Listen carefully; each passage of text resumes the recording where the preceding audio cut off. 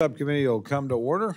And Mr. Secretary, it is fabulous to have you here. We welcome your testimony, and thank you for again appearing before us, Mr. Secretary, and thank you very much for your service to our country, both in uniform and out.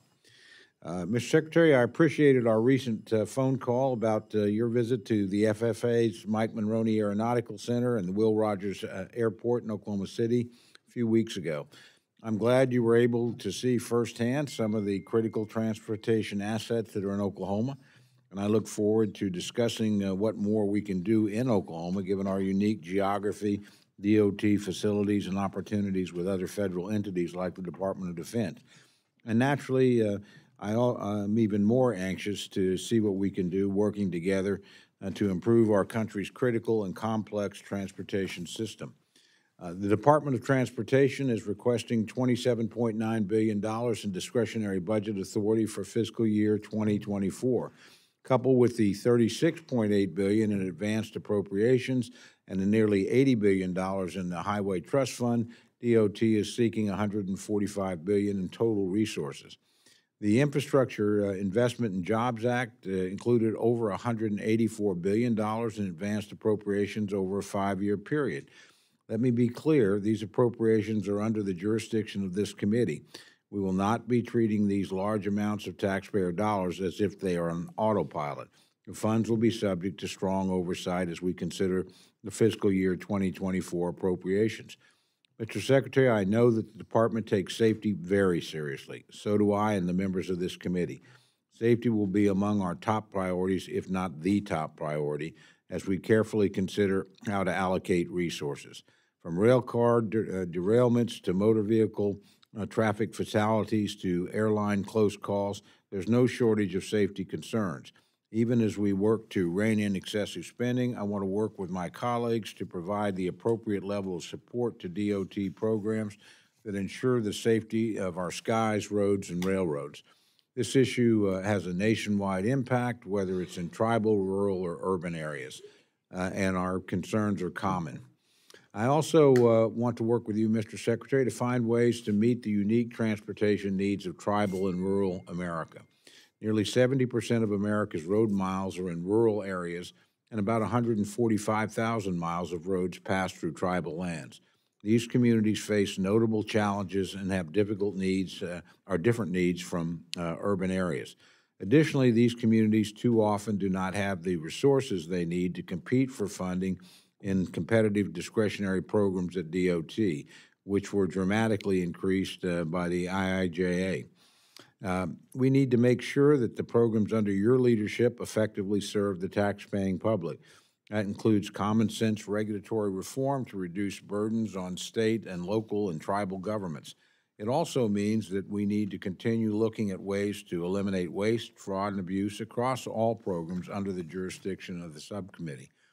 I am concerned that the administration's policies have not appropriately addressed inflation and supply chain bottlenecks. While inflation cooled to 5% last month, it remains well above the 2% target. And the high interest rates that the Federal Reserve has implemented to deal with inflation inflict enormous pain on American families and businesses. Excessive government spending is not the right approach to deal with this problem, as these challenges continue to adversely impact our constituents' quality of life. We are eager to hear your testimony today on how you will utilize the resources at the Department to foster a safer transportation system, address supply chain challenges, and help tribal and rural communities with their distinct transportation needs.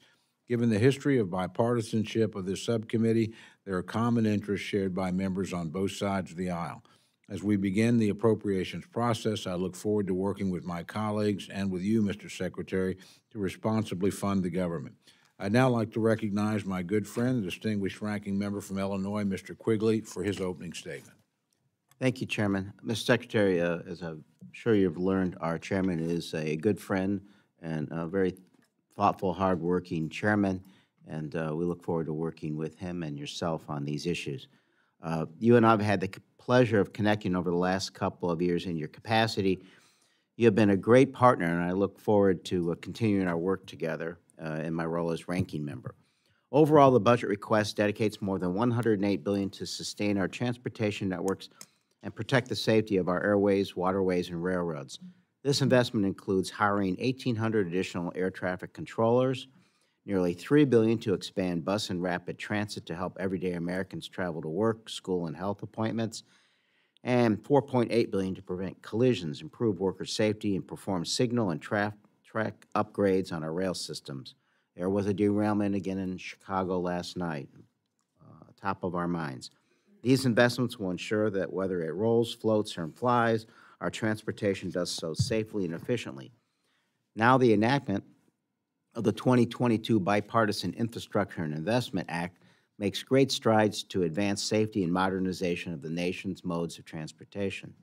The IIJA included more than $660 billion over 5 years to accelerate improvements to ports, roads, bridges, airports, and rail lines, making safety, resiliency, and mobility improvements possible in this decade. Funds in IIJA prioritize lengthy and costly capital backlogs that propel the sophistication of America's transportation networks. Due to their size and scale, these projects are not meant to be fully funded through this subcommittee's annual appropriations bill, which is why IIJA was so desperately needed. What the annual spending bill can do is provide the steady investment our nation needs to move beyond a state of good repair for our transit networks and ensure these networks are safe, resilient, and efficient. In essence, it gets us closer to closing the funding gap, leverages other public and private resources, and helps put shovels in the ground. This is a responsibility of our subcommittee that we must meet annually. Every single program dollar must be supported by federal staff. Having the necessary resources, workforce pipeline, and information technology is critical to the success of not only IIJA, but the annual appropriated funding provided by the subcommittee. Revisiting the emergence of these needs each year is critical. Mr. Secretary, what you have put forward builds on the progress we have made in fiscal year 2023. This work takes time, diligence, foresight, and great leadership. While I believe every accident is preventable, you continue to rise to the occasion to ask for and deploy timely resources and reasonable solutions when emergencies and catastrophes arise. I look forward to working with the Chairman and you, Mr. Secretary, in getting to a budget agreement that does not reverse or harm the progress we have made. I want to ensure that DOT has the support necessary to meet its mission to advance the world's leading transportation system in the most safe, equitable, and sustainable way. We look forward to your testimony, sir. Thank you very much. We have the great privilege of having my good friend and old working partner on Labor H, the ranking member of the full committee, gentlelady from Connecticut, Ms. Dolores, recognized for her opening statement. Thank you so much, Mr. Chairman, and I might just say it's wonderful to be with you on the dais, and it won't be a secret to anyone, but I do miss working with you on the committee, but it's a delight to be here with you and with our Ranking Member Quigley this morning. And Mr. Secretary, thank you for being with us today. You know, you know this, and we all know this on this committee, that our transportation infrastructure is central to the health and well-being of all of our communities. It connects everyone in urban, suburban, rural areas to their jobs, schools, grocery stores, and the care that they depend on. And the work that your department and this subcommittee do ensures every American has access to reliable, safe, and efficient transportation. As you will testify, and I quote, our transportation system is at a turning point. Because together with Congress over the past 2 years, you have done so much to repair our transportation infrastructure, but progress must continue. In the 2023 government funding package, this committee made robust investments in the safety and the durability of our transportation. We invested in airports, highways, transit, passenger rail, and port systems. We included $3.6 billion to ensure safe air travel and for vehicle and highway safety programs. We cut emissions, improve resiliency, and address inequities while creating and sustaining tens of thousands of jobs. We fought the climate crisis and generated economic opportunities for working and middle-class families. And we made strong investments in our districts through community projects. We included an overwhelming majority of requests from Democrats and Republicans through the Department of Transportation total of 773 projects. These projects meet the urgent needs of so many of our constituents. To build on this success, the President's request for DOT includes $27.8 billion in discretionary funding to create a safer, more equitable, and a more modern transportation system. If I can just touch on just a few of the programs important to my community in Connecticut. To make our rail infrastructure safer, more efficient, the request increases funding for Amtrak's Northeast Corridor, including the Hudson Tunnels to meet the needs of our nation's busiest and most complex rail corridor. And you increase funding through the Consolidated Rail Infrastructure and Safety Improvements, CRISI, program to make significant advancements to the safety of our rail network. You also plan to make important investments to address the roadway safety crisis, including the critical funding that would accelerate the development, and this is an area I've written to you about, of the use of female dummies in crash testing. This will start to fight the gender inequity among vehicle safety and crash victims. This budget also builds upon and helps actualize the critical investments in the President's historic bipartisan infrastructure law. Before I conclude, I would just like to mention my worry over only some of my Republican colleagues' calls for drastic cuts to government funding. Yesterday, Speaker McCarthy introduced a bill to cut funding back to the 2022 levels and to impose caps for the next 10 years. Please, let's not make a mistake. Caps are just more cuts. And as you mentioned in your letter to me on the impact of these cuts, they would set our progress back significantly.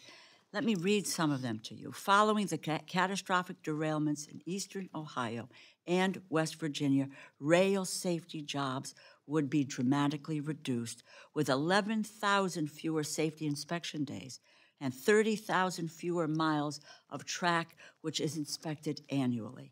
After recent near misses, our air travel would come to a halt, with 125 air traffic control towers shutting down, impacting 1/3 of all U.S. airports. The cuts are devastating.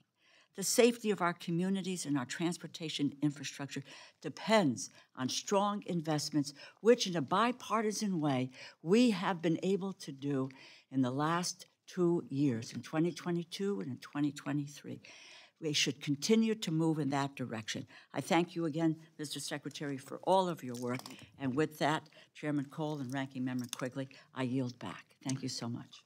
Thank you. And Mr. Secretary, again, it's a delight to have you here, and you're recognized for your opening testimony. Well, good morning, and thank you very much, Chairman Cole, Ranking Member Quigley, Ranking Member DeLauro, the full committee, and all of the members of this subcommittee for welcoming us here and for the opportunity to discuss President Biden's budget request for the Department of Transportation, seeking resources totaling $145 billion. I want to thank the members on both sides of the aisle who have been true partners as we work together to build a better, stronger, safer transportation system for the American people. Your leadership has helped to make the 2020s into an infrastructure decade for our country. We're in a moment of both profound challenge and historic opportunity for U.S. transportation. On one hand, our transportation systems are still grappling with the consequences of the pandemic, climate change, and decades of disinvestment. Industries have become more concentrated, often slashing staff and leaving the system less competitive. And when something goes wrong, Americans bear the burden, from millions of airline passengers stranded during the holidays to the residents of East Palestine, Ohio, after the Norfolk Southern train derailment there. Yet this is also a moment of unrivaled opportunity and progress. Thanks to the President's leadership and the work of this Congress, we have unprecedented resources to modernize our infrastructure. Every week, shovels are hitting the ground across our country.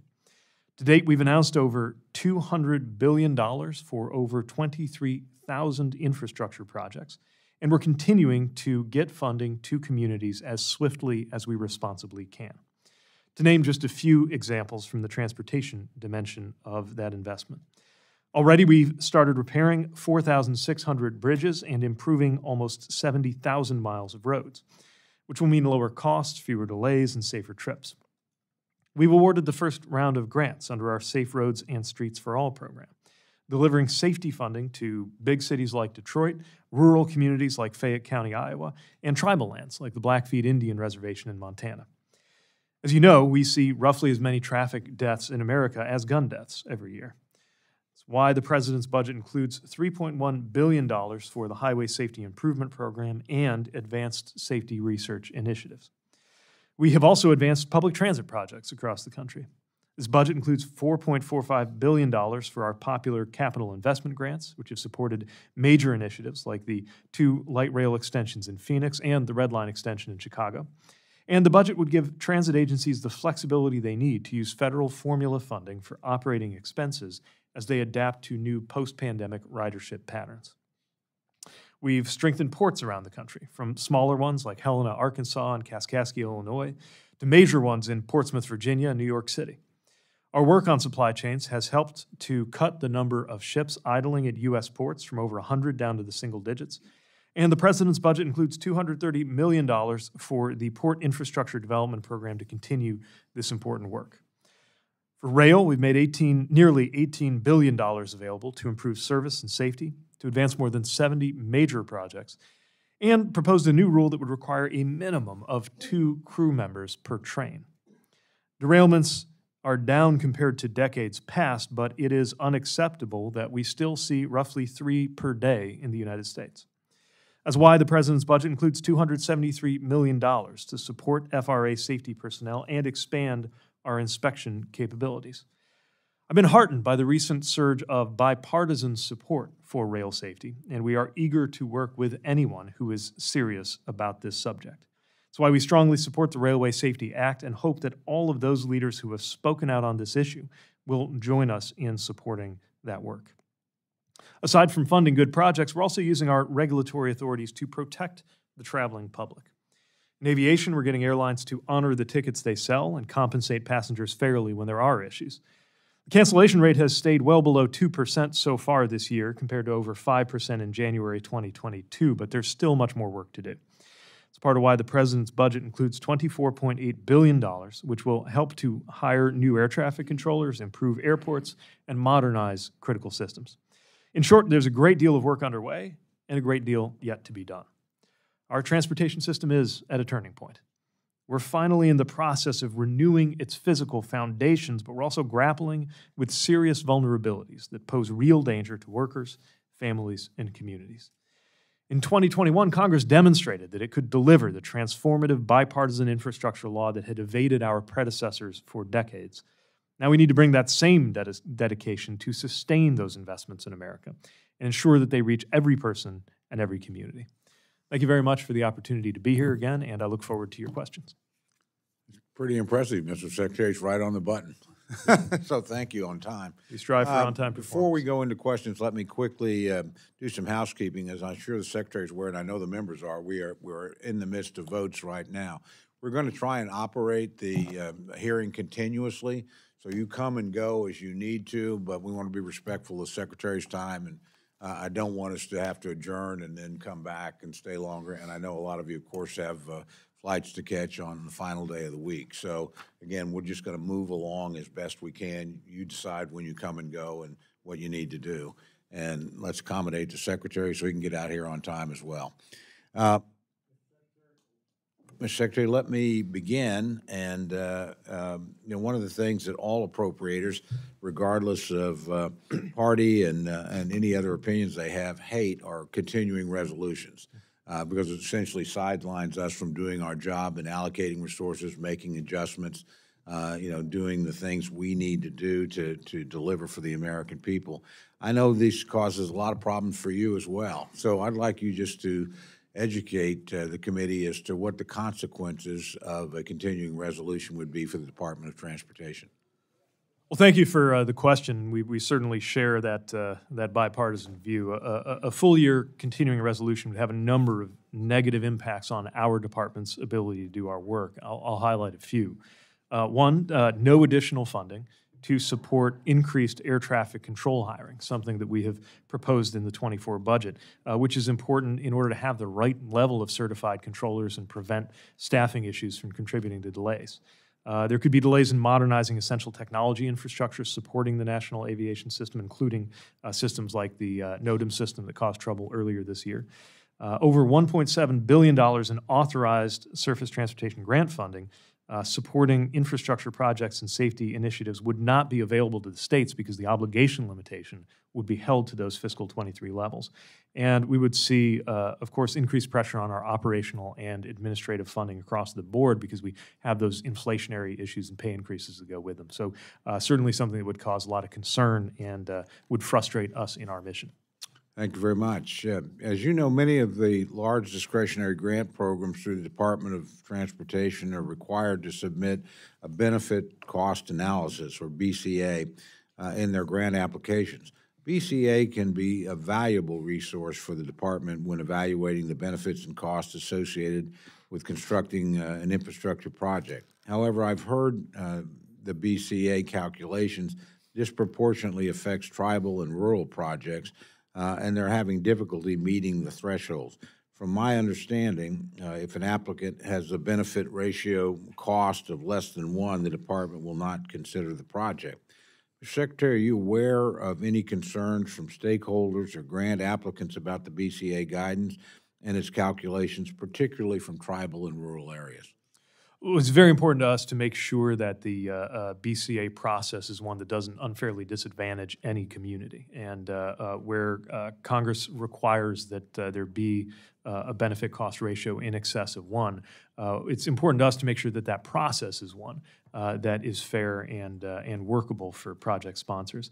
I will say that in some ways this can be beneficial for rural and tribal communities. Often costs are lower in those areas compared to urban areas around issues like right-of-way acquisition.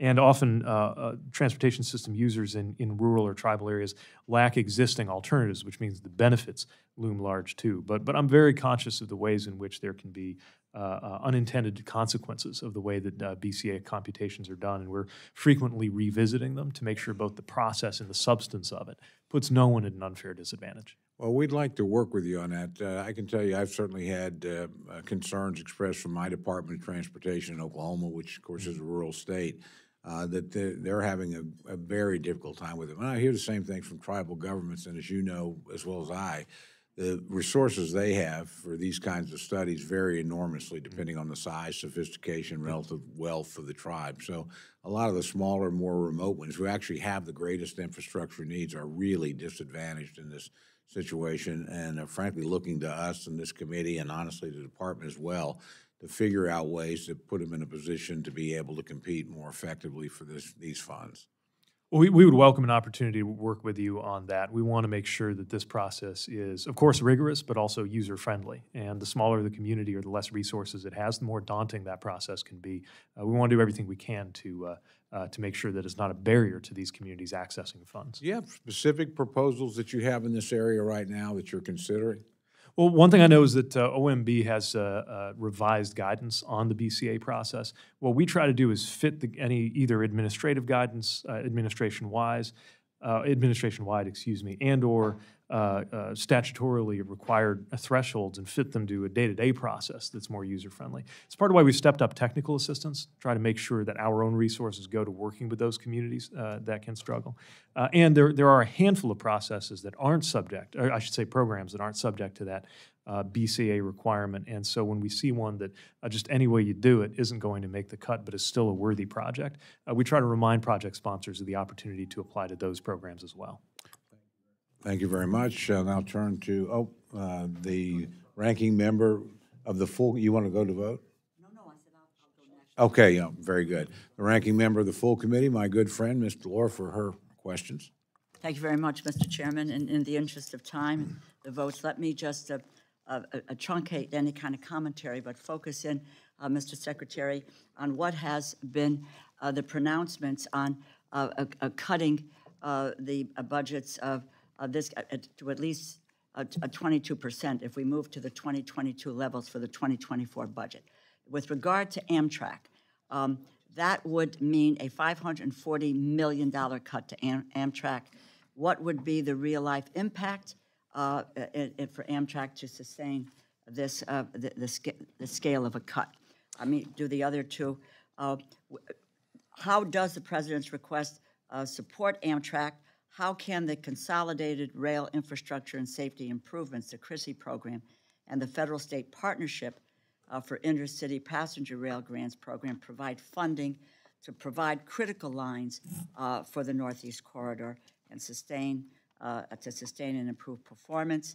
Let me also add one more to that, which is really alarming about the potential to FAA and the nation's air traffic controllers if we move to these areas. So those three.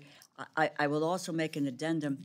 Heritage Foundation, which a number of my colleagues support, a very prestigious think tank, has talked about eliminating the rebuilding of American infrastructure with sustainability and equity, the RAISE program, federal-state partnership and intercity rail grants, capital investment grants, and phasing out the grants to the National Rail Passenger Service Corporation. So these cuts, or the potential of these cuts, is real. It's not just speculation. So if you could just answer these the questions. Well, eliminating a program like RAISE would mean that hundreds of communities would miss out on the opportunity to make improvements that are benefiting everything from supply chains to physical safety of travelers. And I could point to every part of the country where those projects are underway. We get dramatically more, even at the robust funding levels we have, we get dramatically more demand than we can meet. And so we know that communities have a need. It would be a terrible loss, I think, to not have the opportunity to help meet that need. With regard to Amtrak, the budget requests $3.1 billion, and that's to fund base operating capital and debt service requirements. This would be in addition to the advance appropriations. Without them, I have to think that would have an impact both in terms of delaying Amtrak's progress in dealing with their maintenance backlog and issues that folks, whether they are traveling intercity or whether Amtrak is part of their daily commute, as it famously was for the president for many years, would see that, feel that, and face the cost and the burden of that. You mentioned CRISI grants. The S in that acronym CRISI is for safety. And at a moment when the country is rightly focused on the safety of our railroad systems, to put it concisely, this is the wrong time to be cutting back on railroad safety. And that's important whether we're talking about CRISI as a program or whether we're talking about the effects that the proposed cuts would have on the ability of the Federal Rail Administration to conduct the inspections that are such an important part of how they keep our railroads safe. Likewise, on the aviation side, with everything that the aviation sector has been through, I cannot imagine why anybody would believe that now is a good time to be shutting down air traffic control towers. We depend on these facilities and the workers in them to make sure that that our national aviation system is safe. And while the FAA would not allow any unsafe condition to arise, regardless of budget constraints, what would certainly happen is an effect on the cancellations and delays that sometimes happen when you don't have adequate staffing or resources to serve them. I appreciate the commentary, Mr. Secretary, and I would just say I think sometimes it's often easy to say we are going to cut 22%. It's about when you put pen to paper and you look at what the implications are as you laid out. I think there's a very big education process here in a very short period of time. I think because I do believe that, particularly on this committee, on a bipartisan basis, people understand the direction that we're trying to go in. You talk about a historic moment, and we're at a turning point, and we have made serious, serious investments. This is about safety. It's about jobs. It's about our economic future, and that's what transportation is. And so but I think with the understanding of what the devastation of what we would inflict on our economy and on the public and in their public's best interest, I would work with you to help get that information out and to talk through how we may be able to really encourage people to say, we can't go down this road. Let's think about how we can deal with spending, but let's not, move in that direction. So thank you very, very much for all your efforts and your commitment to the job. So thank you. Thanks very much. I'm likely not to come back, after votes. Understood. Because there's others. So I appreciate being here with you this morning. Thank you. Well, Mr. Secretary, welcome. And first of all, I want to thank you for your service. As a former secretary, I understand how difficult your task is, and I appreciate your service. I also understand the responsibility you bear, being responsible for our transportation system and a secure supply chain. I'm sure we both agree that I would say it is in our best interest in national security to have a supply chain that is controlled by U.S. or our allies. And I also would ask you to agree that energy independence certainly would be a priority in our national security. Indeed. Given that, you also have a record of being an advocate for climate change. I don't think that's changed. Would you? Is that I wouldn't a fair say I'm for assessment? climate change. I'm for fighting it, certainly, yes.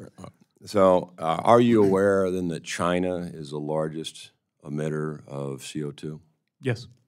And are you aware that China is responsible for 90% of the plastics? 90% of the plastics in the oceans come from 4 rivers in China. Are you aware of that? I didn't know that statistic, but I'm not surprised by it. Well, are you aware also that China is the largest violator of fishing regulations and laws? Yes. And, of course, you're also aware of critical minerals. Yes. Are you aware that China controls, either directly or indirectly, more than 62%, in many cases the preponderance or absolute control of critical minerals? A condition we are working hard to change in this administration. And I'm going to ask you further about that. But critical minerals, as you know, is also required for EV. Indeed. Seems to be that cobalt, lithium, in some cases germanium, is absolutely required for EV. And are you aware that to meet the demands today, that the U.S. would have to increase mining by 2,000% for 20 years to reach the demands today? Well, the chemistry of our batteries has not completely stabilized in a way that I think can be fully predicted for the next There may decade, be but innovation. there's no question that we're going but to right now. Yeah, there's no question that we're going No, to need to no source question. more minerals, both domestically and from friendly countries. Well, and that's the catch, is we all want cleaner, better, more efficient.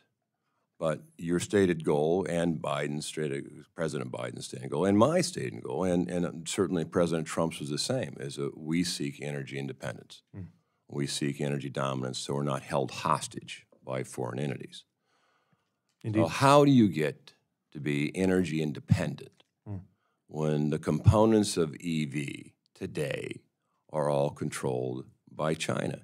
And have you done an assessment of how much mining we would have to do and where the critical minerals are and what we'd have to do in order to meet the demands of a very aggressive program to convert? And have you done an assessment? Yes, thanks for the question. While some of the finer points related to extraction are probably better answered by my colleagues at the Department of the Interior, our Joint Office of Energy and Transportation, which is jointly run by both us and the Department And what does of the Energy, assessment say since you've completed it? Well, what that work is doing is identifying different points, not just in the raw material extraction itself, but also in the refining, where we see that if we were to— But have you identified where our sticking points is? Right, so a lot of the— how to get there in 10 years? Because it seems like on the supply chain, if China controls it today, and we're putting moratorium on mines in Minnesota that have the largest nickel deposit in critical minerals, and we're not moving forward on securing the supply chain, but we're moving forward on solar cells. Well, again, the Department of Solar Energy— cells made in China. It'd be much easier to answer. So how are you your going to question figure if this out? Okay. So part of what you're describing is the motivation behind the investments that the Department of Energy has been leading in enhancing U.S. Well, domestic— I agree. There's effort, but have you identified source? Because there's a difference between practical, real, and fiction. Well, So I know how are that you going to be independent if China produces the very components that make up EV? this is exactly why we're doing the work to produce them here in the United States. I wish What you are we doing on cobalt? How much cobalt are we producing in this country? The next 10 years, what do we need? And how are we going to? I'm a military guy. I love plans. Great. You know I do. Well, first of all, I'd encourage you to become familiar with the private investment and the public-private partnership investment, real dollars, not just plans, that are going out through these DOE Have you read the programs. critical mineral report, the multi-agency report 2017? I have not read the 2017 Multi-Agency Critical Mineral Report. I am very familiar, I'm sure you are. absolutely familiar. Have you read the 2017 climate change report, multi-agency? I believe that's informed some of the work that is in you our read it? plans through the Joint Energy, but I've not read that document cover to cover, no. I would suggest that, Mr. Secretary, that you read those two documents. Well, I can, On both cases, what they clearly state is the U.S. is becoming dependent on China. which is, And unless we change the rudder, is that we will be more dependent. And unless we figure out the supply chain first, our pursuit of EV makes us more dependent on China. I would For argue solar- that our action to win the EV future cannot wait. I would argue that China is already working to win EVs and that they will win if Well, we Mr. do not Secretary, pursue this. if it requires critical minerals and we don't have control of them, and China manufactures, produces, processes the very components necessary for EV, then how is that achievable to be independent if we depend on China more? And the more we press, and I'm all for the above, all the above. But before we leap blindly, there's two concerns. One is that we have clear control, either ourselves or our allies, of the supply chain to include the critical minerals and components. Secondly is what are we going to do when they're end of life cycle?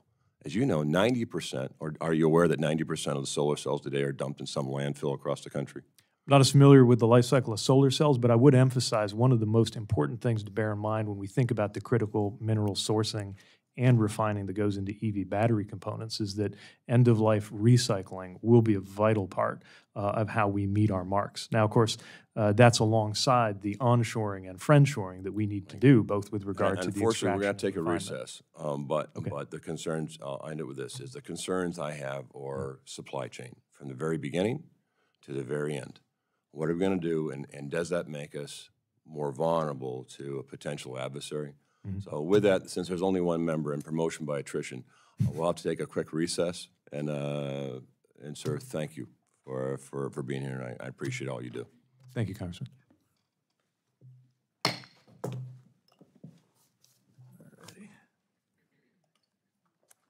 The committee is reconvened. Mr. Secretary, again, thank you for your indulgence and your patience as we work through getting members to the floor. Sorry we couldn't keep it going as continuously as we hoped we would, but at least we limited the disruption. If I can, now we'll go to my good friend, the ranking member, for any questions he cares to offer. Thank you again, Chair. Mr. Secretary, the chairman asked about what happens if we have a CR and what impact that has.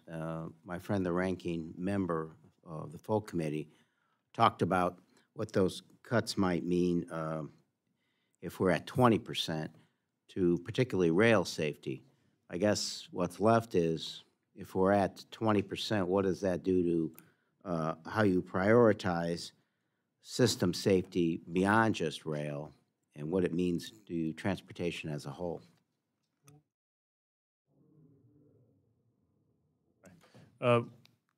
We're a safety agency, and everything we do is prioritized first and foremost around safety, and that also means that when our activities are cut or suspended or impacted by some of these issues, that affects our ability to meet our safety mission. If we think about the aviation side of that, for example, we'd be looking at a hiring freeze, in effect, for our whole operations and facilities workforce. That includes controllers, includes safety inspectors, and there's some experience of this in the past from moments like the 2013 sequester. That was just a 5% reduction and led to furloughs, which, of course, are going to have an impact. If we were, we talked about rail, I would point to our Pipeline Hazardous Materials Safety Administration, PHMSA. I don't see how they could conduct the current pace of field inspections with those kinds of cuts. In fact, we estimate about 2,000 fewer days would be dedicated to inspecting hazardous liquid and natural gas pipeline facilities and LNG export facilities, as well as a diminished ability to respond to hazmat incidents, which they often do. For example, while I think it's widely known that Federal Rail Administration personnel were on the ground within hours in East Palestine, I'm not sure everyone is aware that PHMSA personnel were there too. These are the kinds of activities that could be impacted. There would be a reduced workforce and hiring freeze at NHTSA, which of course makes sure that our vehicles are safe. Transit would be affected. There's no part of our transportation system or our safety mission that I don't think we'd be touched in some way by these levels of cuts.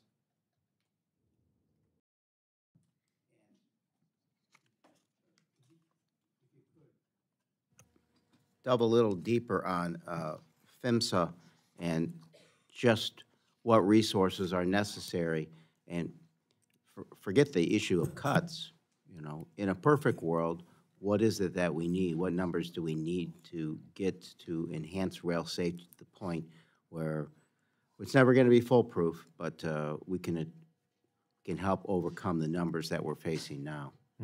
Well, for PHMSA, we're requesting $387.3 million and 690 positions, and that is spread across pipeline safety, hazardous material safety, emergency preparedness grants, and that's another area I would say comes into play often when you have incidents like what happened in East Palestine, because we found that many of the first responders who were involved in that response had been trained thanks to federally funded PHMSA programming. And then, of course, you have the FRA side of the house, which is seeking funding that would allow FRA to continue to expand and develop its safety programs.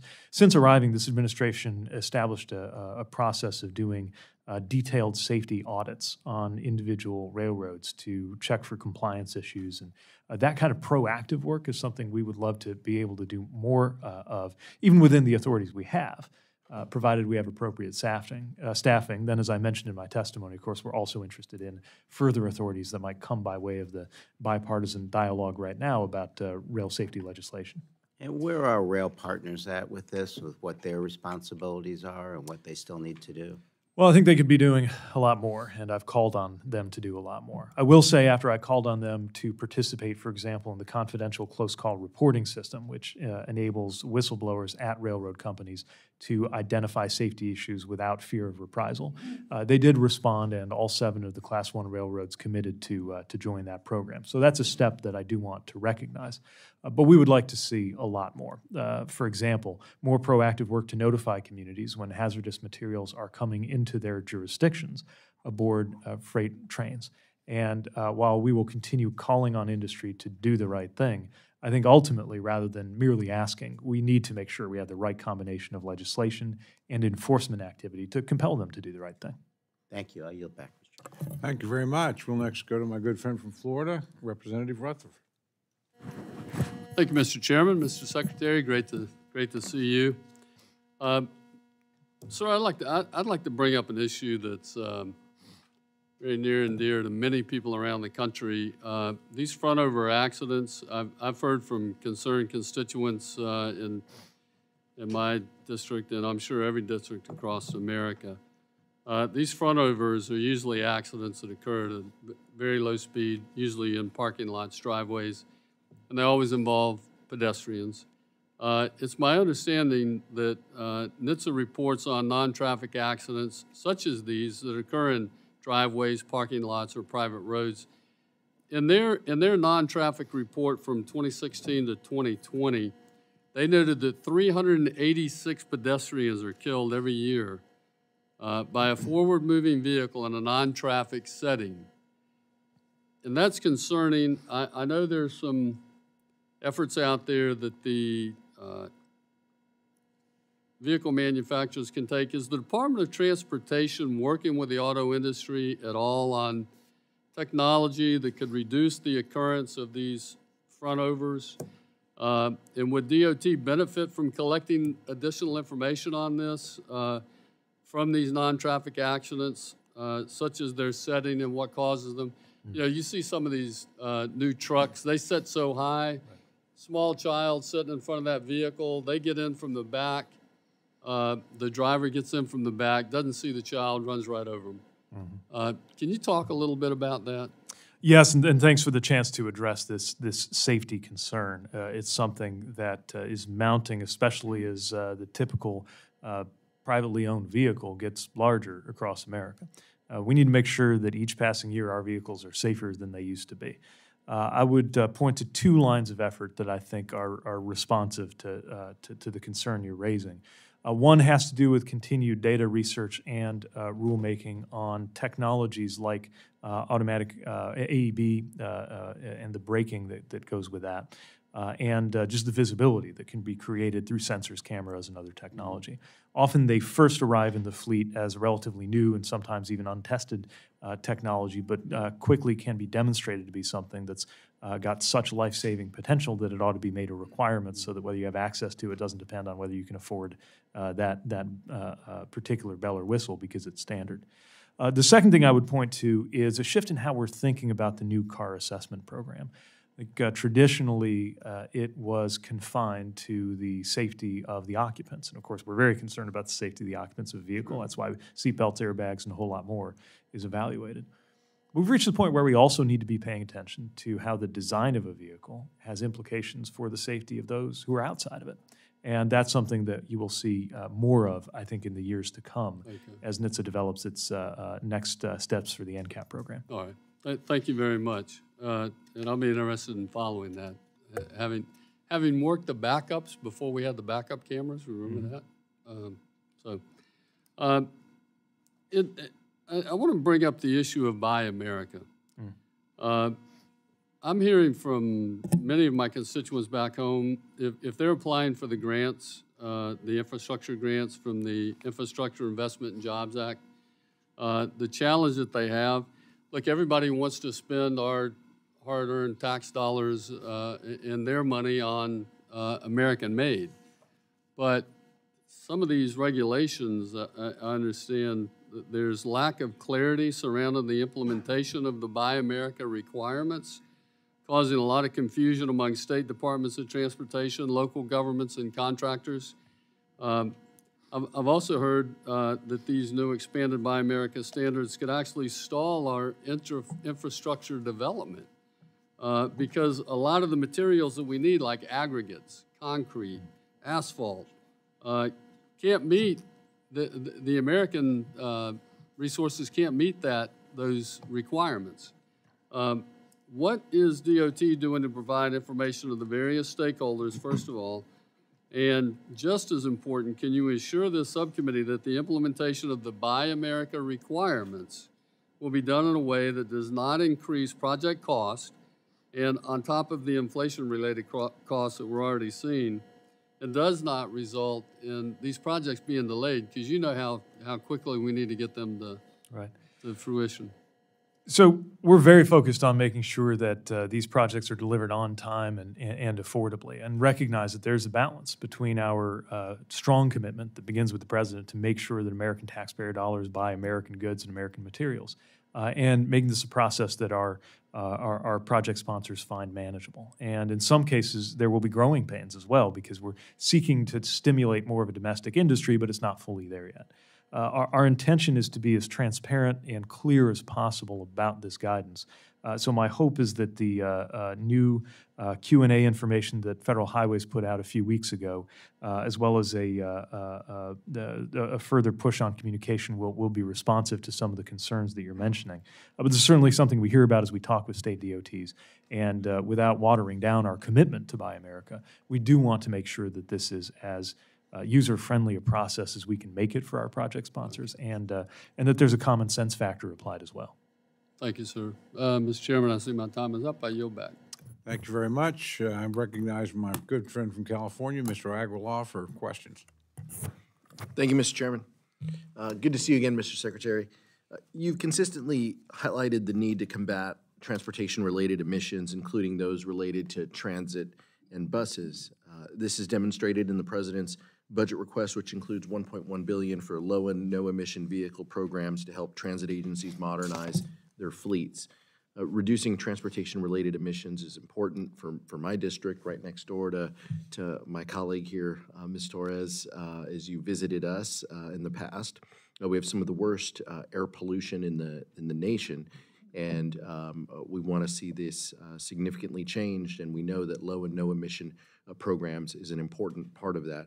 Mr. Secretary, how would, first of all, just I guess from a broader perspective, how would the funding levels, if we were to reduce this program to FY22 levels in the low and no emission program, impact underserved communities like ours that continue to suffer from air pollution? Well, we know that an investment in low and no emissions buses is an investment in economic empowerment for the people who will ride it, clean air for the people who live around those routes, and of course, an investment toward our national climate goals. I'll follow up to get the numbers on the impact that would come with that. What I can tell you is that we would be well short of what we're asking for here. There are advance appropriations that are part of the picture for the low-no program, but our total request is $1.1 billion. And I can tell you that every penny of that is going to be sought after by project sponsors based on the experience that we had in our first round. We got 530 eligible project applications in fiscal 22 for $7.7 billion worth of purchases. We were able to fund 1.5 of that. So we know that there is enormous interest here and demand. And any cut to that would just mean we would have to turn away that many more worthy and eligible applicants. I also wanted to highlight that San Bernardino County, where I live, has experienced positive impacts from this program. Our local transit agency has been working toward a goal of 100% zero-emission fleet by 2040, and in August received $9 million in funding from the low and no emission vehicle program in order to buy 4 hydrogen fuel cells to add to its fleet, as well as partnering with apprenticeship programs at the local community college to make sure that we can maintain that. I think it's a worthy endeavor, and they're making significant progress. Also wanted to stay with the West and talk climate in California.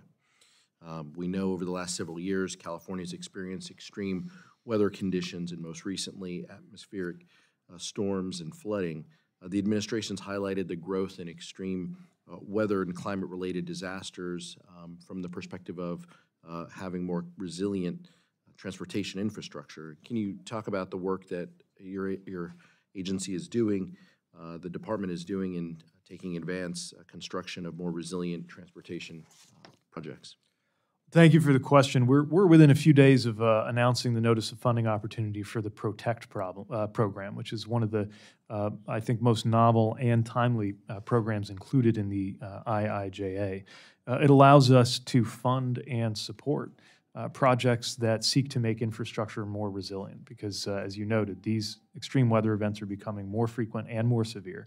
And from wildfires to droughts to floods to mudslides, they are impacting our infrastructure, certainly in California and every part of the country. This is also something, of course, it's not just confined to our PROTECT program, but it's the first of its kind in terms of being dedicated for that. We also make sure that where appropriate statutorily, we're integrating resilience considerations as we evaluate various applications that come in. Just to give one example, sometimes a road project will be able to demonstrate that it's of particular significance as an evacuation route. And that's something that we would want to take account of. Thank you so much, Mr. Secretary. And on behalf of our region, and also want to thank you for the grant opportunities that you've sent our way. We very much appreciate it. We work as a region in Southern California. We often say that my constituents might work in Norma Torres's district and go to church in another district. Folks, the work that the transit agencies do and that we have from a mobility perspective is so important in making sure that people can get to where they need to be. Thank you for your efforts and your leadership, and good to see you again. Likewise. Yield back, Mr. Chairman. Thank you very much. We'll go to another of my great friends from California, Mr. Valadeo, for questions. Thank you, Mr. Chair. Thank you, Mr. Secretary, for making the time for us today. I really appreciate your time. The Central Valley is one of the highest producing agriculture regions in the world. Yet due to ongoing supply chain issues, particularly at California's ports, our farmers and ranchers are struggling to get their products to foreign markets. While it's gotten a little bit better, it still continues to be a problem for us. Can you give us any update on what the DOT is doing to make these problems a little bit easier for us? And can you tell me about the coordination between the Department of Transportation and USDA as it relates to ag products facing those delays? Is there any prioritization for perishable goods? Oh, thank you for the question, and the short answer is yes, we're working closely with USDA. I would note, for example, that during the most acute periods of these backups, we were able to team up with them on helping make these what are called pop-up ports or container yards available that facilitated a more fluid movement for agricultural exports. And we recognize that while most of the supply chain stories are covered in the media in terms of electronics coming in from Asia, the issue of American goods being exported is a very important dimension of this. It's one of the reasons why we're investing so much in port infrastructure generally, and the President's budget includes a robust request on top of the advanced appropriations for PIDP. And I know that many of the applications that come in for that program would benefit the agricultural export fluidity in the long run. In the shorter run, I also appreciate the chance to mention a program of ours called FLOW, Freight Logistics Optimization Works.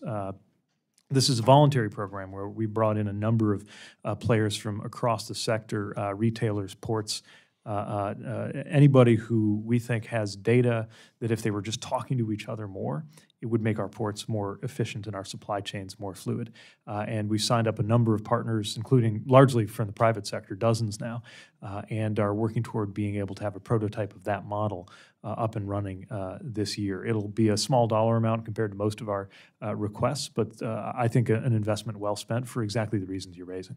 All right. And one of the issues there, because of the port situation, obviously can cause some problems with our rail as well.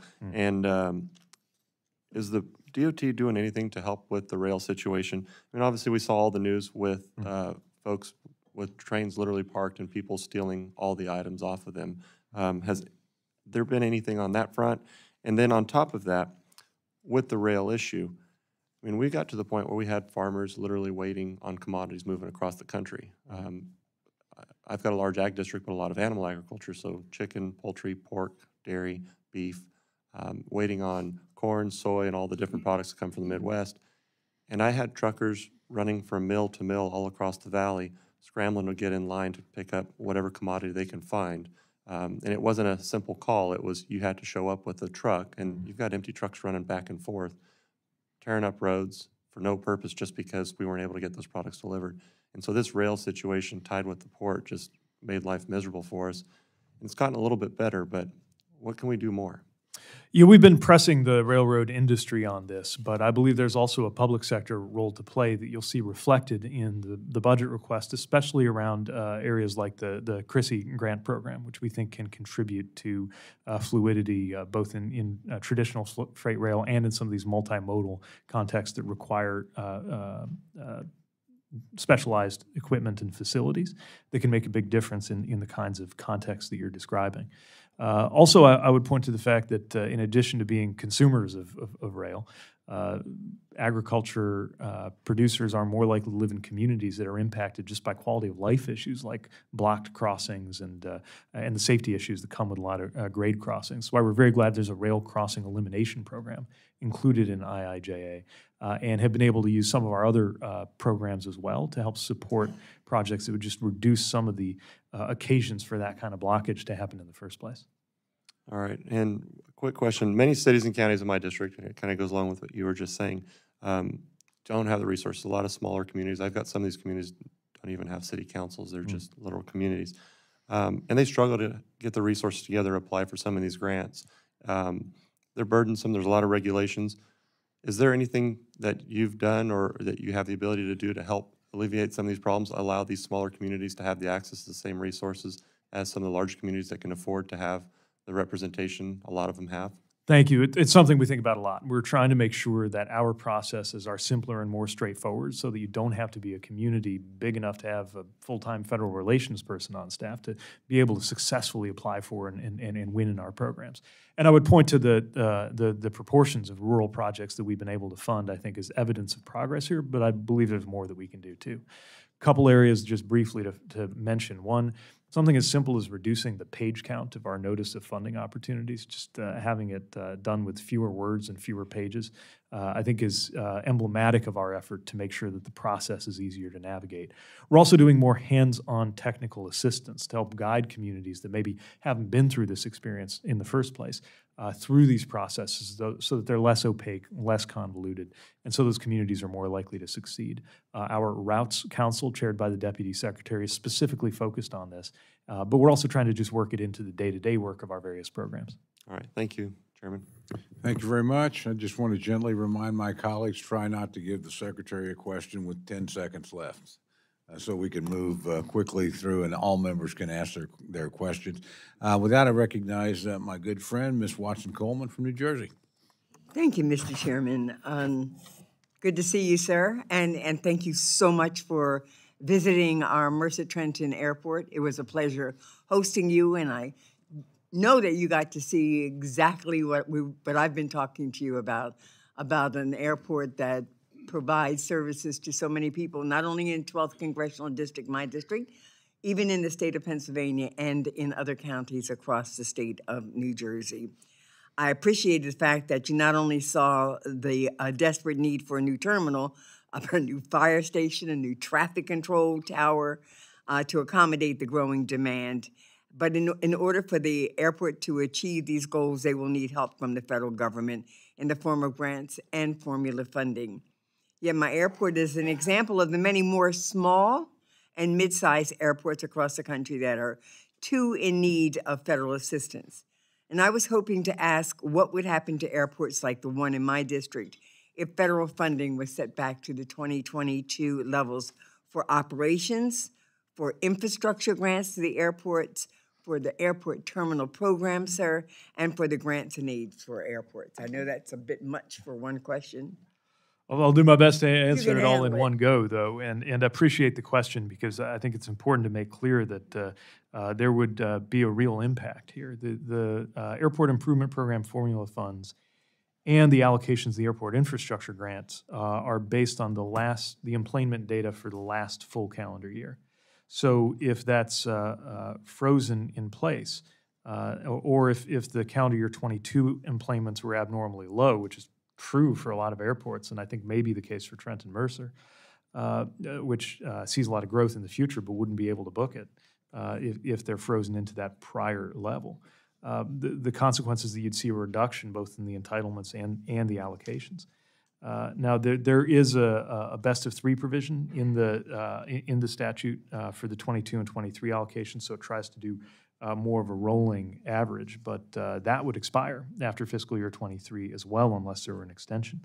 And so that would both for that AIG and AIP programming potentially have a very real impact. The better news, I guess, would be that the airport terminal program is a competitive discretionary grant program that doesn't have that same connection to the employment data, but those other sources of funding would very much potentially be impacted. Mm-hmm. And our tower program, I mean, you were able to see the site challenge that we had in our control tower. Yes, and so many towers would be impacted by the kinds of cuts that are being described here. And unfortunately, it would often be at the smaller airports that the cuts would be felt most severely.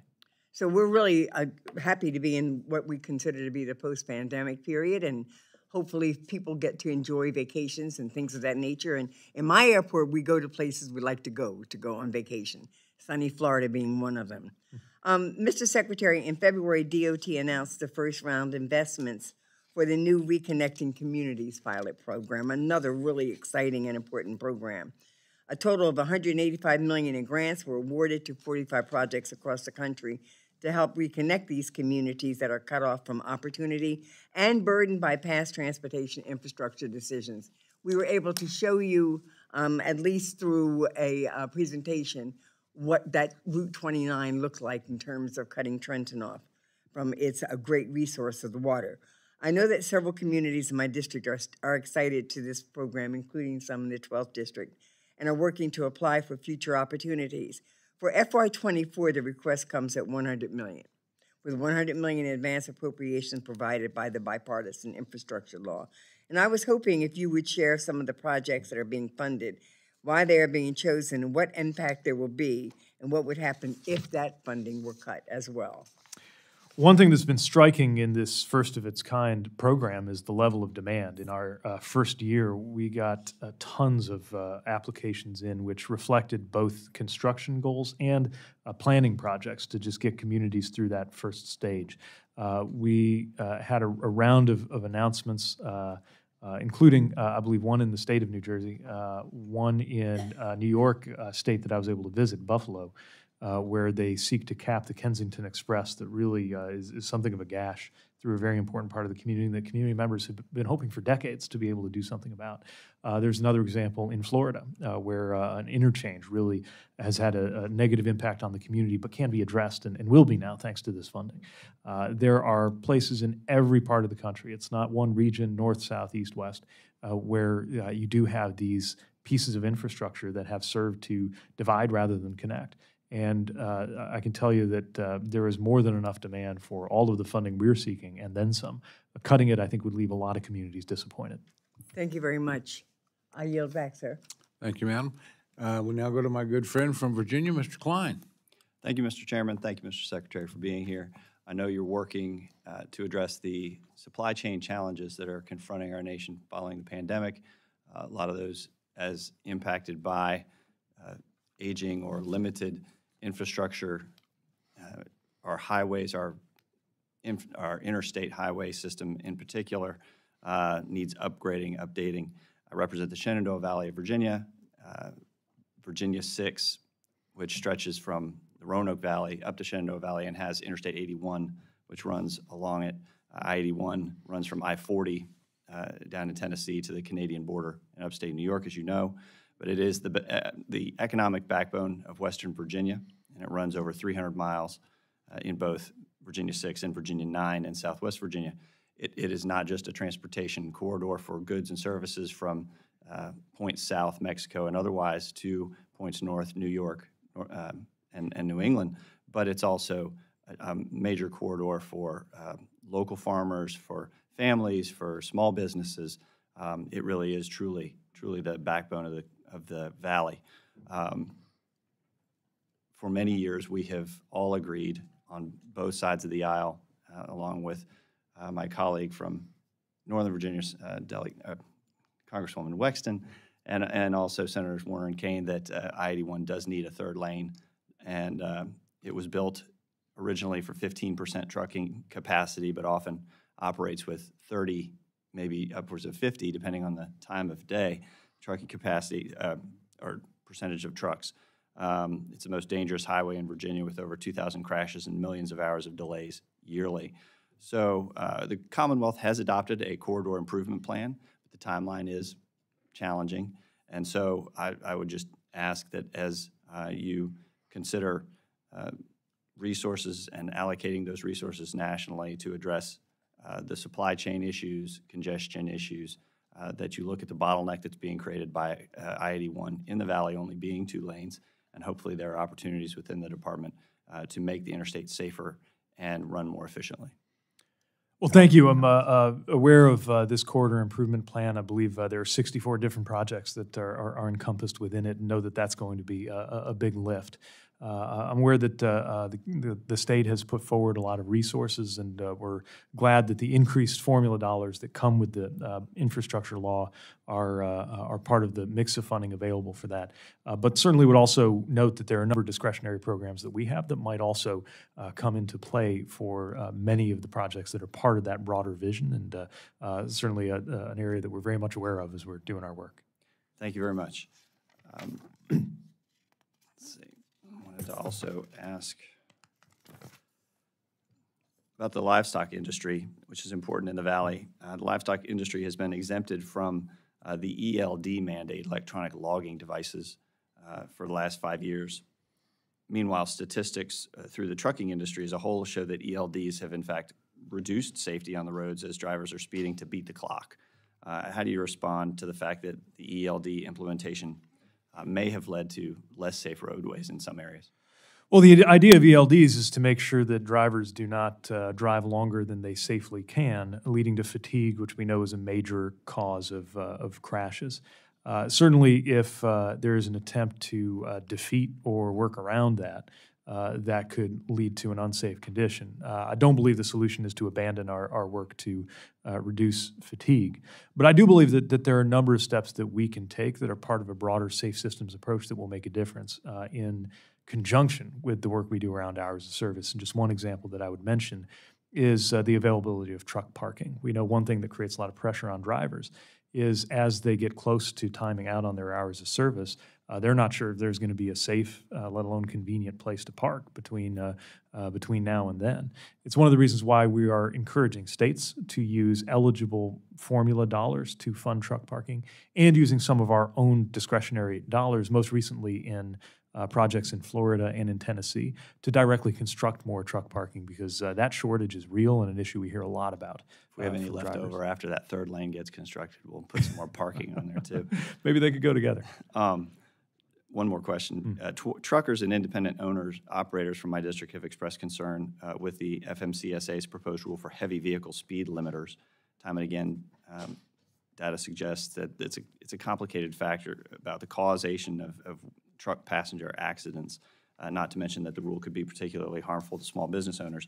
Does DOT think implementing this rule will be specifically harmful to independent owner-operators, and how did DOT decide on the suggested 60-mile-per-hour maximum? I'd asked you, Mr. Secretary, to be short. You're kind of violating Sorry, my rule Mr. there, Chairman. Okay. Fine. He didn't give the Secretary the time. Well, the short answer is safety is our North Star. We'll be guided by the data, and we welcome stakeholder and industry input as we're working toward finalization of rules. Thank you. Thank you. I recognize my good friend from California, Representative Torres, for questions. Thank you, Mr. Chairman. And Secretary, it's really great to see you. I hope the family is doing great. On behalf of my constituents, I want to thank you and your staff for all of the assistance that you have provided, that they have provided to the Inland Empire, the district that I represent, in the short time that you have been the Secretary of Transportation. Thank you for the RACE grant. You came out last September and saw the challenges that we have in our district. You know, if we want to talk about the Inland Empire, it really encompasses my colleague, Pete, Representative Aguilar's district also. I represent the bulk of the freight corridor. We have one international airport where UPS has its second largest hub. We have three smaller executive airports, for lack of a better word. And we have three major freeways where trucks, compete and dominate on most days.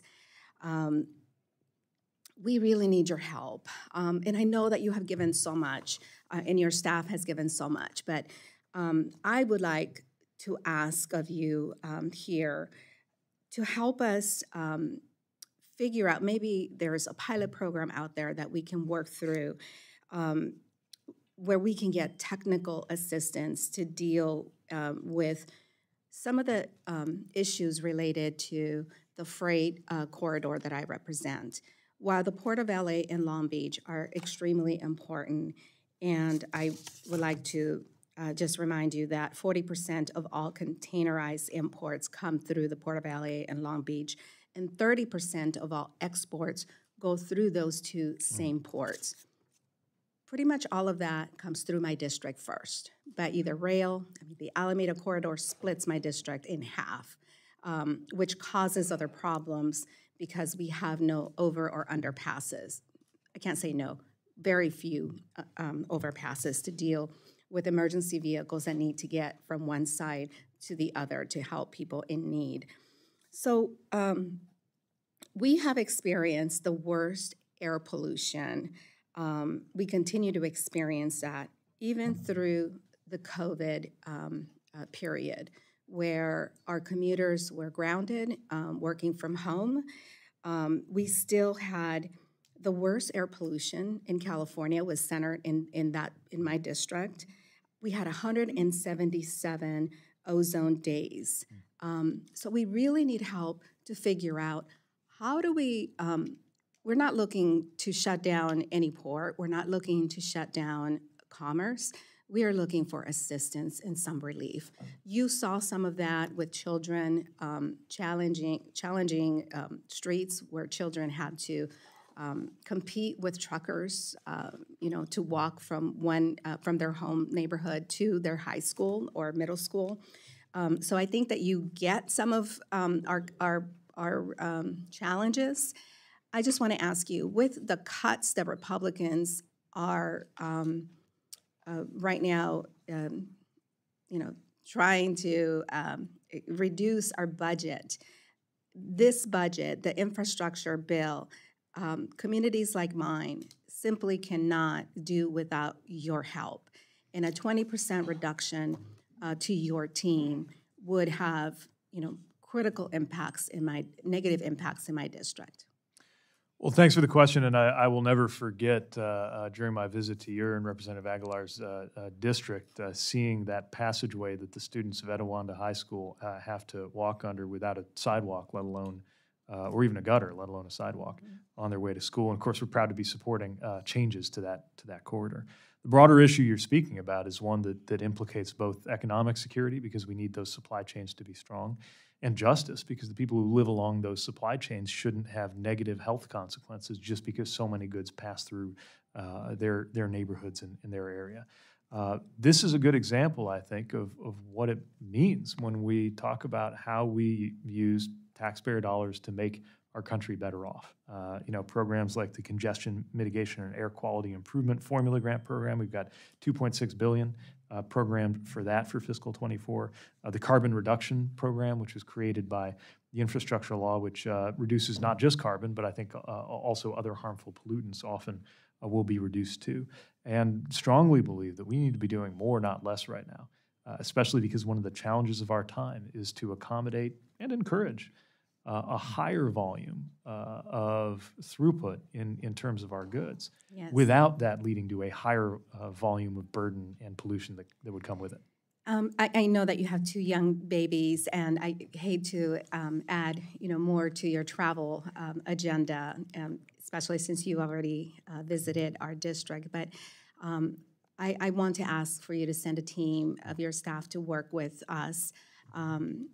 I would like to have a roundtable that would include the governor's office, because they are looking to pass bills for buffer zones. So if buffer zone areas are created, it's going to kill how goods movement flows through the region. So we need to work together. I apologize to the chair, and I yield back. Thank you very much. We next go to our good friend from Arizona, Mr. Sistamani. Thank you, Mr. Chair. And thank you, Secretary, for being here with us today. As you know, in my home state of Arizona, Interstate 10 connects our main cities of Phoenix and Tucson, and it serves as a critical artery for many individuals who frequently travel back and forth for work, for pleasure, for tourism. It's also key for security and more. And as our state has grown exponentially, so has the need for an expansion of the I-10. This interstate serves as a major corridor for our state and our region, facilitating international trade and commerce as well, but it's become a dangerous portion of the highway with only 2 lanes in each direction, and creating a bottleneck. So every time I go home, I hear from my constituents about their growing frustrations with the worsening traffic on the highway and the dozens of accidents occurring due to a lack of proper infrastructure. A few months ago, I was disappointed when this administration denied my state's mega grant application for an expansion of the I-10. And on December 16th, 2021, the Federal Highway Administration, an agency within the Department of Transportation, of course, issued a policy memo encouraging states to prioritize using Infrastructure Investment and Jobs Act formula funds for road and bridge repair over capacity expansion. This memo has since been rescinded, prioritized the implementation of partisan policies and disregarded congressional intent. So can you please tell me about how the Department of Transportation is prioritizing infrastructure project grants and how Arizona can be more competitive moving forward?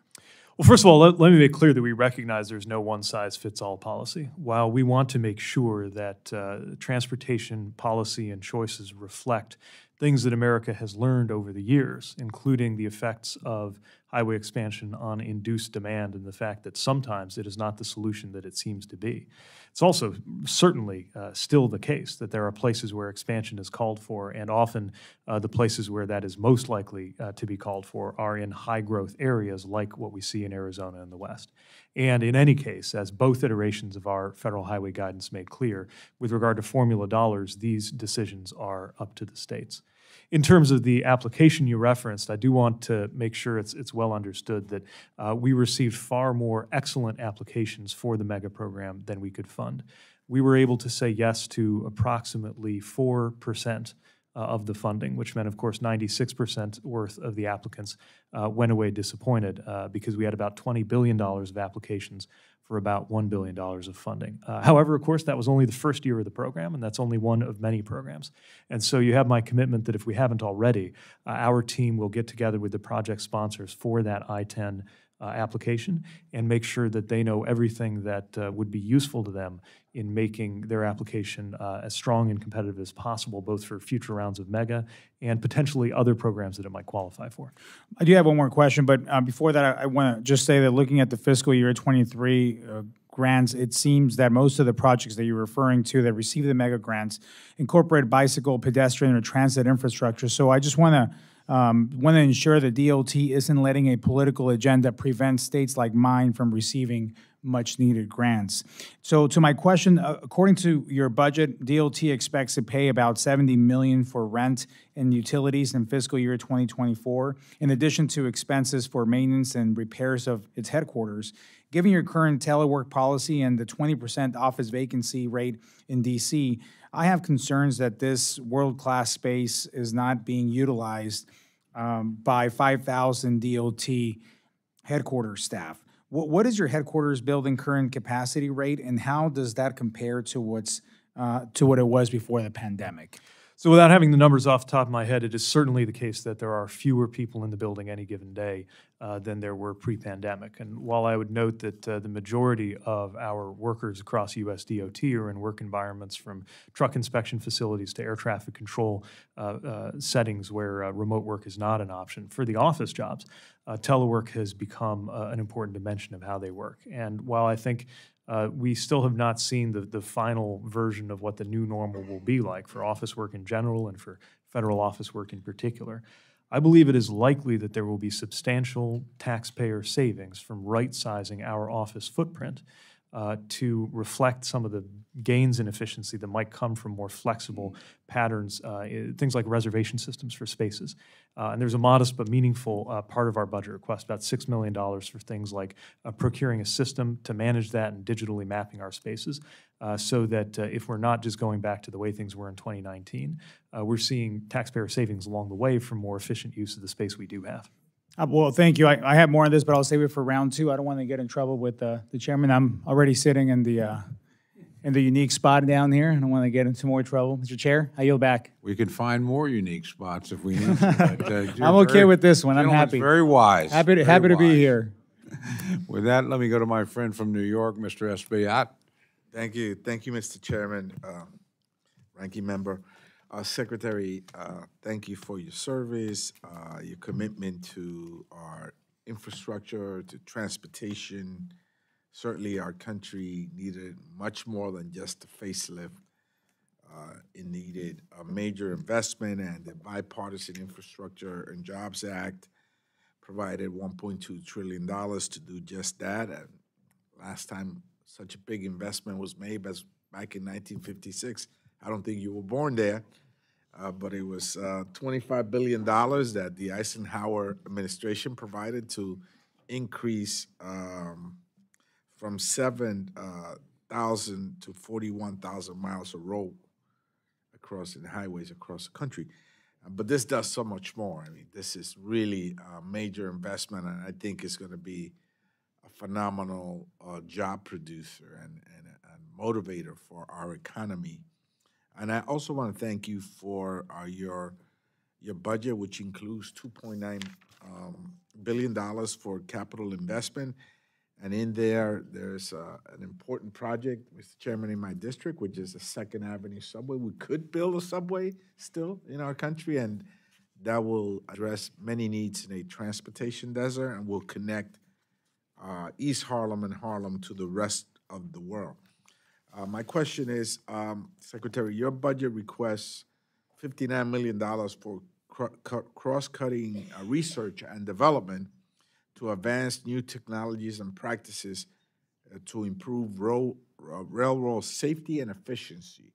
What are some of the new technologies in the works to improve railroad safety? Could you complete these necessary improvements with nearly a 20% cut? I mean, if we're having these rail safety issues, what will the cut mean regarding that?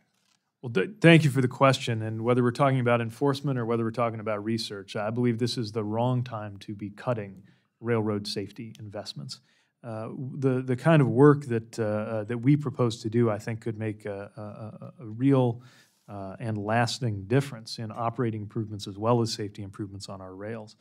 Some of the things that are in view of the FRA's research and development program include further refining autonomous track geometry systems and rail integrity systems. They use ultrasound to help identify rail flaws that might not be visible to the naked eye.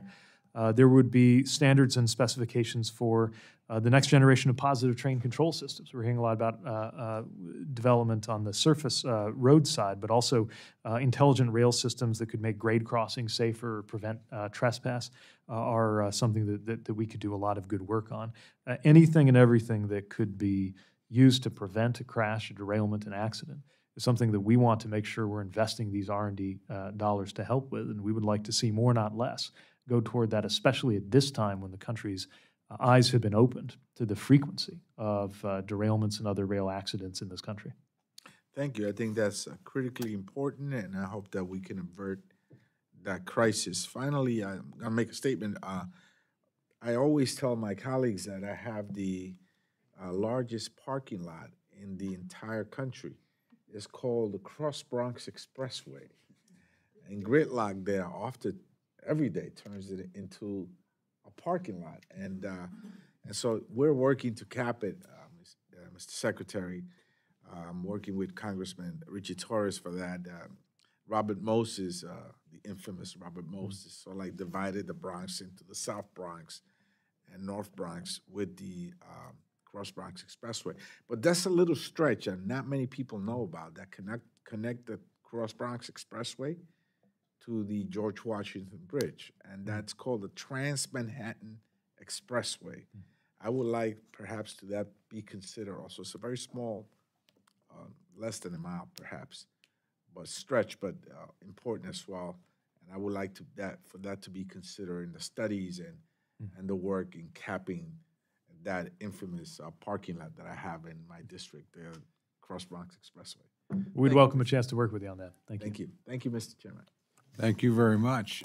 Just as a housekeeping matter, I want to advise the members, we're going to make sure everybody gets a first question, so we have 2 more members to go, but we will bring the hearing to a close just for time consideration out of respect for the Secretary, and I know a lot of us have travel needs as well. So only 2 more questions, and then final statements by the ranking member and myself. With that, I recognize my very good friend from Arkansas, Mr. Womack, for questions. Thank you, Mr. Chairman, and prayers for the Cole, Oklahoma region, devastated by a tornado last night. Mr. Secretary, I too want to kind of put my name on the same question that came up earlier about the discretionary grant applications and the tremendous cost. Small communities that just don't have the resources that bigger communities have, just in no response necessary, but just hear it from us. We have the same concerns that was voiced earlier. As much as $170,000 or hundreds of man-hours engaged in outside consulting firms to be able to demonstrate qualification for these projects, and we want the department to be aware of that. I have an FTA, Federal Transit Administration issue, requesting the ability to use urbanized area formula and additional fixed highway trust funds for large transit agency operating expense shortfalls. Essentially requesting the ability to use federal funds to cover ridership shortfalls. And we know that this happened during the pandemic, but now coming out of the pandemic, we need to get away from the pandemic mindset, as I call it.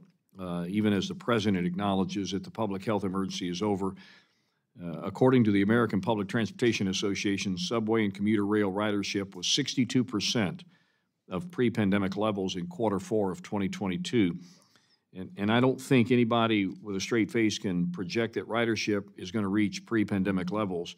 And don't take it from me, but in November of last year, heads of 15 of the largest transit agencies sent a letter to you acknowledging that ridership would not return to pre-pandemic levels. So this begs the question, will this temporary assistance become another federal entitlement? Congress didn't intend urbanized area formula funds to be used for operating expenses. It was not an oversight. It's recognition that transit agencies should rely on ridership to fund their operations, which I personally think is a reasonable requirement. Frankly, many of my constituents in Arkansas think that way too much money goes to the big city transit agencies, and this proposal would only increase that amount. So, Mr. Secretary, if Congress granted you this authority, how would you ensure that this is a temporary program? We do want to make sure that cities and states recognize that we still expect them to make appropriate investments in transit. We also know that transit yields major economic benefits. For every dollar invested in transit, there's about $5 of economic growth that come with it. And many transit agencies have continued to face fiscal issues, which we think are acute and we believe are not permanent, but are not resolving just in a year or two as post-COVID commuting patterns continue to evolve in the country. The main thing I'd emphasize here is that this is a form of flexibility, not a requirement from us. So we're trying to make sure that the transit agencies have what they need to head off any kind of fiscal cliff that could leave commuters high and dry, and at the same time are not viewing this as anything short of a measure to help bridge through that period. And of course, with this or anything else we do are going to make sure we're staying within the lines of the law as written. Okay.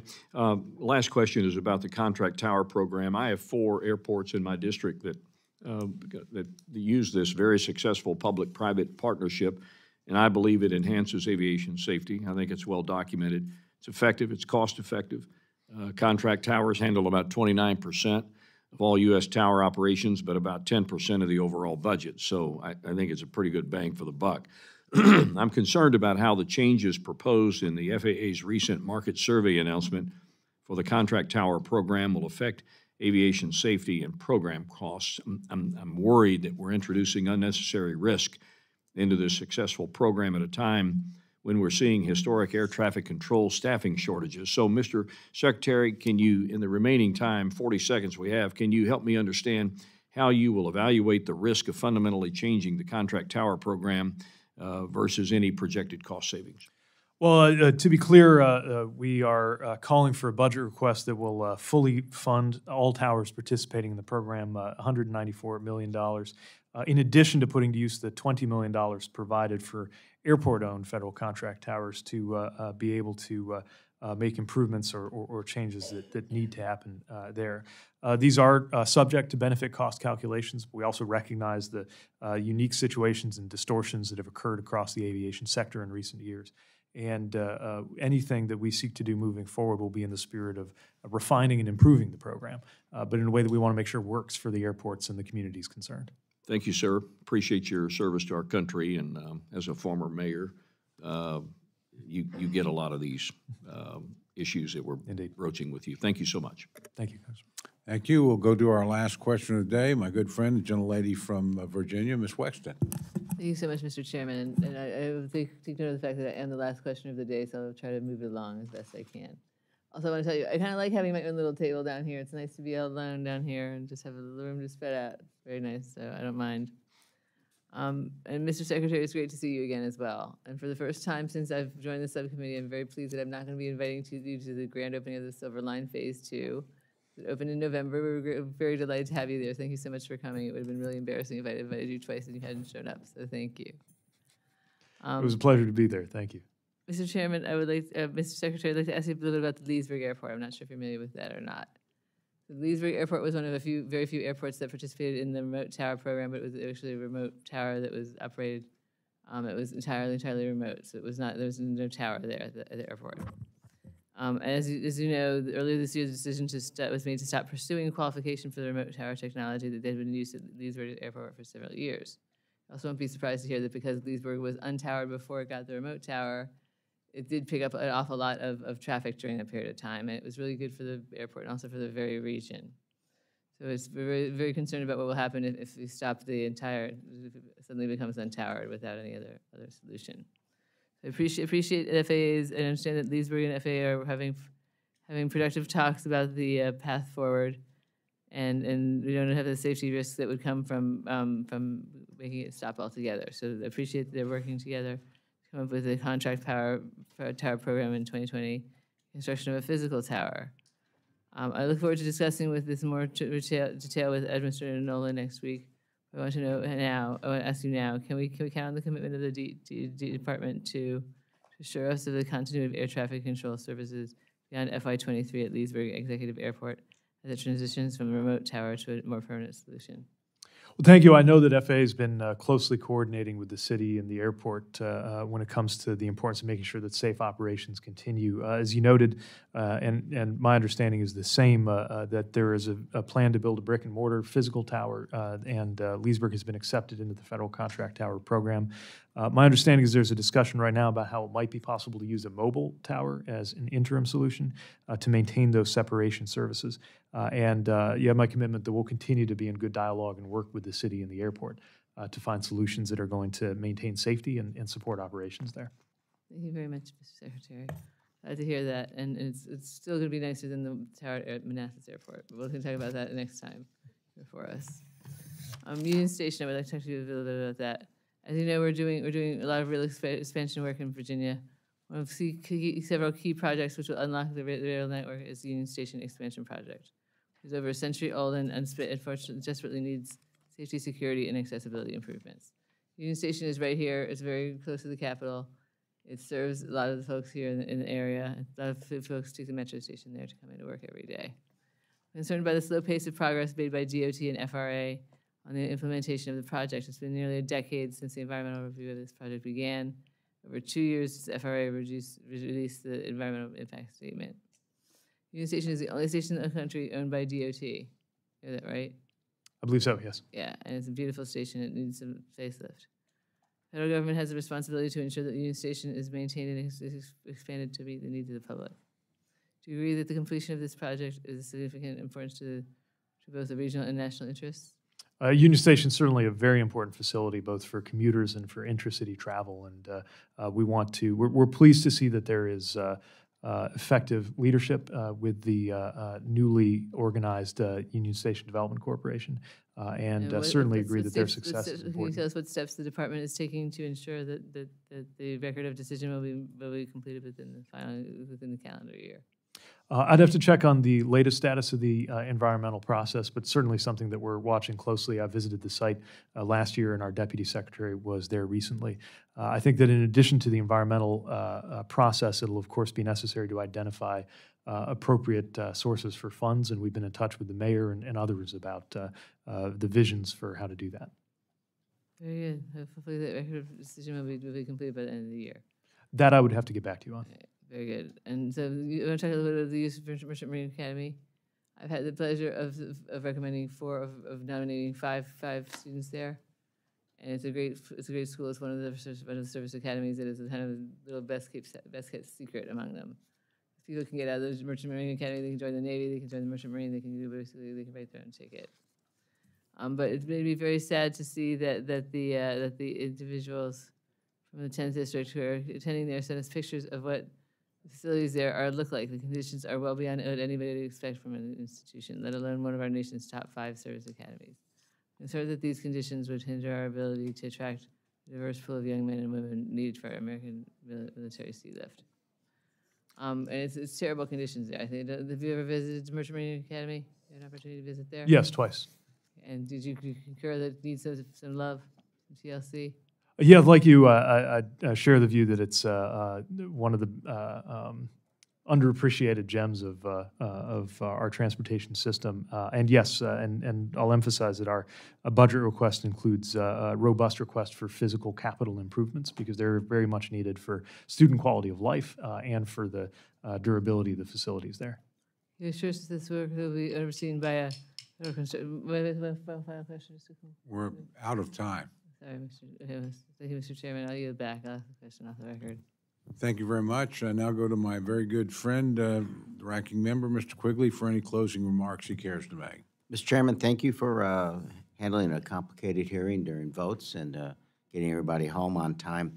Mr. Secretary, earlier you were referencing Dickens, that this is indeed for transportation the best of times and the worst of times. Clearly the problems and challenges are extraordinary, but the opportunities are great. The infrastructure bill is just part of that. But it is up to us to continue to move forward because those opportunities are essential to compete on a worldwide market and to keep our people safe. So thank you for taking on this job. As I referenced when you took it, to the spoils go the victor, but we're glad you're doing it. Thank you. Thanks very much.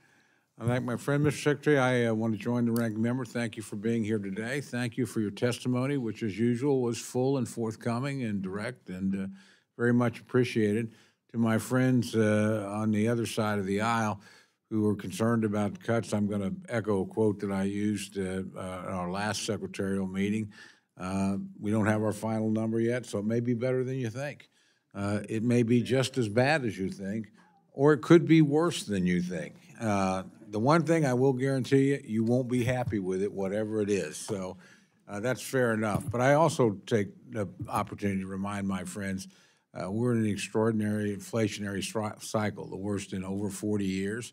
Most economists agree that was kicked off by the American Rescue Plan. I would argue that the Inflation Reduction Act was probably the most misnamed piece of legislation in history because it was basically a climate change bill. You can be for it or against it, but it didn't help with inflation. It accelerated that problem.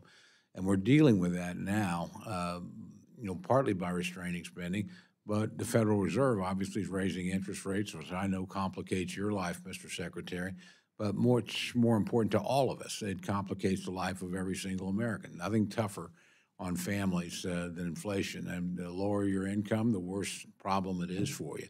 So that's the consequence, we think, of overspending, and we're going to do some things about that.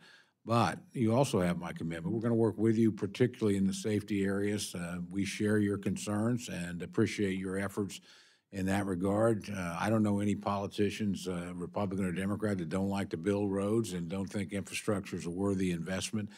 So we're going to do as much as we can within the confines of the number we're finally given to work with you and your department, certainly to work with my friends on both sides of the aisle, all of whom have legitimate local concerns and all of whom care very deeply about the national transportation infrastructure and what we can do to make it better. So again, Mr. Secretary, thank you for your service. Thank you for being here.